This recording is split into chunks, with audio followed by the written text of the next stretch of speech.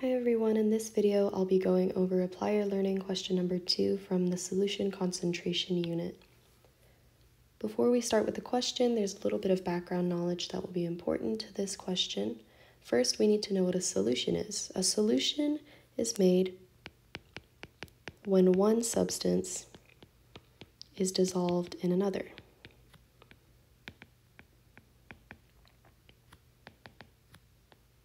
And we can break down a solution into further parts by identifying what the substance being dissolved is called and what the substance doing the dissolving is called. So the substance that is being dissolved is called the solute. And the substance doing the dissolving is called the solvent.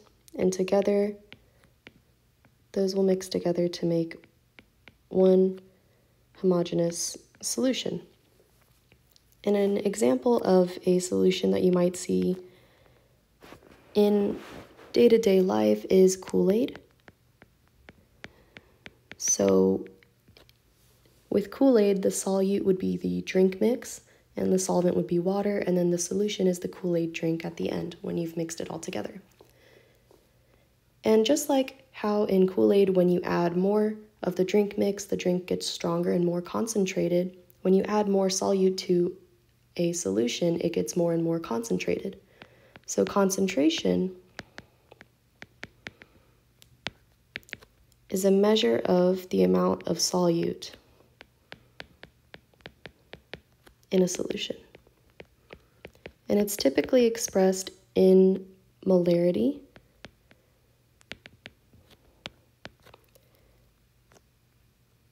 which is defined as moles of solute divided by total liters of solution.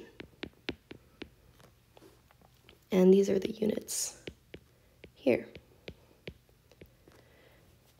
So now we are prepared to answer Apply Your Learning question number 2. The question asks, how many moles are required to make a 60 milliliter solution of 2.4 molar nitric acid?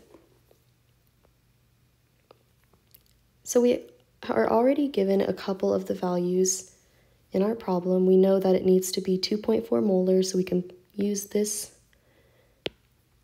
equation to the side, and we can plug in our 2.4 molar.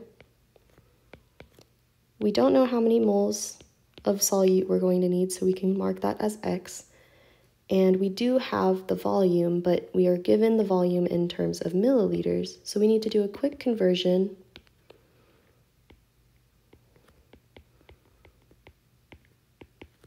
to find our volume in liters and not milliliters, because that can impact our calculations later. So after we get to this point, we can do a quick cross multiplication. We can do 2.4 times 0.06 equals x, and just multiply and solve to find that x equals 0.144. So we will need 0.144 moles of solute,